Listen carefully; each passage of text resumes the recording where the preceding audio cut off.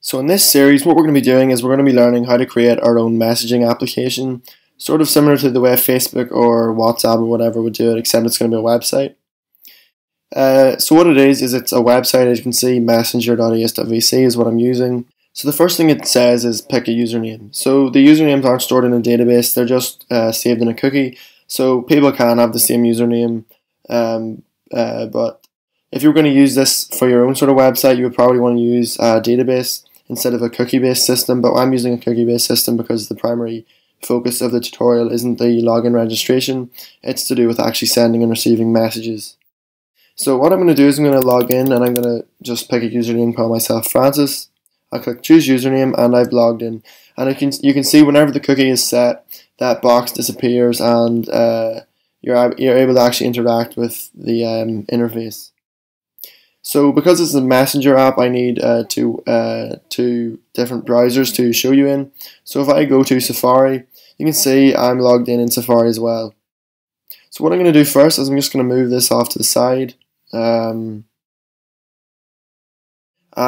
you can see here it says enter your message, press enter to send the message, because you can see here there's no send button. You just press enter. So I'm just going to say hello world on Safari. And whenever I press enter, what it's going to do is going to send my message. So if I click enter, so if we go back to Safari, first of all, you can see that the message was sent by howCode because that's who I'm logged in as. And you can see it has a blue background, and this is supposed to be an arrow. If I go to Google Chrome, you'll see here there's the arrow, but it didn't show up correctly in Safari, and because this is just, the template doesn't actually affect the functionality, I just left it alone. So you can see here on the window that I sent it from, the message appears on the right hand side and it's in blue. But if I go to Google Chrome, you can see that since I'm logged in as Francis, it says sent by howCode and it shows up on the left hand side and it's grey. So that is sort of the way Facebook does it.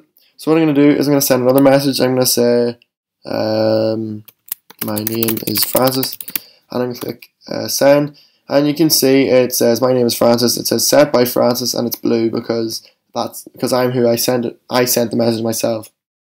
But if I go over to Safari, you can see the message has been received and it's on the left hand side because it wasn't sent by the Safari browser.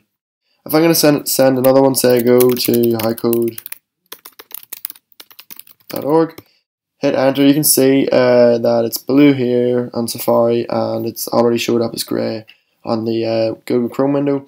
I'm going to send one more message. I'm going to say youtube.com/howcode just so you can see in the Chrome window how quickly the messages appear. So if I click enter, the message has been sent and there it's been received in the Chrome window. And there it has been sent in the Safari window. So the template doesn't affect the functionality, it was just to make it a bit easier to see which messages were sent from which browser.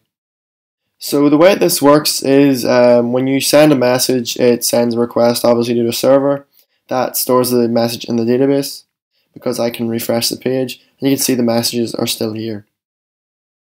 But the way we update it, so for example, whenever I send a message from Safari, I'll send another one. I'll just say 1 2 3 4 5, click enter, it's been sent and there it's been received. The way the Chrome browser knows how to when the Safari browser sends a message is because it's sending a request to the server every 2.5 seconds to see if any new messages exist. So if I click inspect element and I go to network, you'll see every 2.5 seconds it sends a request.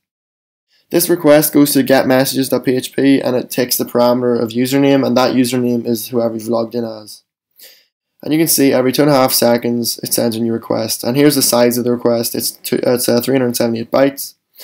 The reason why I didn't set the time to 1 second or whatever is because if you're sending 378 bytes, that might not sound like a lot, but if you're sending it every single second and say someone sits on the web page for the whole day, then you might end up using an awful lot of bandwidth by the end of the day. So that's why you want to sort of compromise between sending enough requests to update the user's page quickly enough, but you don't want to send too many where it puts a lot of stress on your server. That's what we're going to be doing in this series, so if this sounds like something you want to learn how to do, stick around and I'll see you next time.